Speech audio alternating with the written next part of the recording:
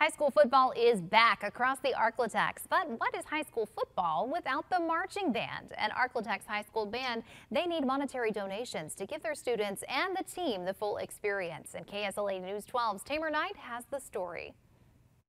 Red up! 1, 2, 1, 2, red, aim!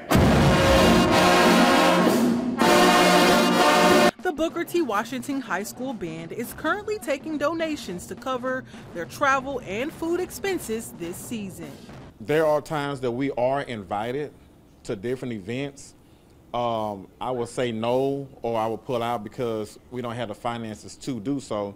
The band currently needs about $3,600 to give its students a full season experience. I don't want to pick and choose for my students. I just want them to be able to go to anything they want to go to without thinking in their minds like why we can't go.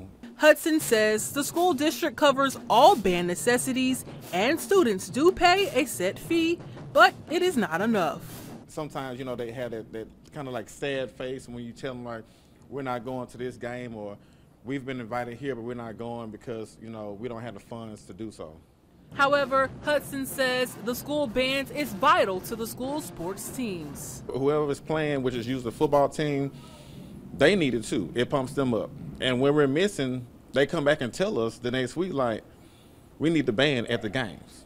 In Shreveport, Tamer Knight, KSLA News 12.